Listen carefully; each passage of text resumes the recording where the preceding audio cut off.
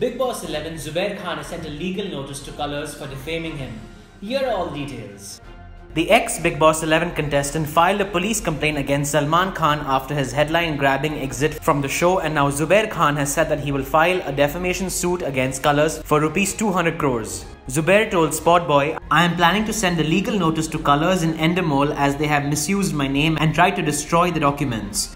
My lawyer will ask them to show the 20-page declaration from where I have shared all my details of my life from my childhood till now. My wife's name, the name of my children, I have given them all the details. Then why did they say I am married to someone else? My wife's name is Sana. Where did Parker come into the picture? I will sue them for 200 crores for defaming me. They have just done it for the TRPs." Zubair Khan was one of the most controversial contestants this year who was accused of lying to be a relative of gangster Dawood Ibrahim. Salman had lashed out at him for faking his identity as Dawood Ibrahim's relative. Zubair began explaining himself and addressed the superstar as Bhaijan, and Salman curtly told him not to do so.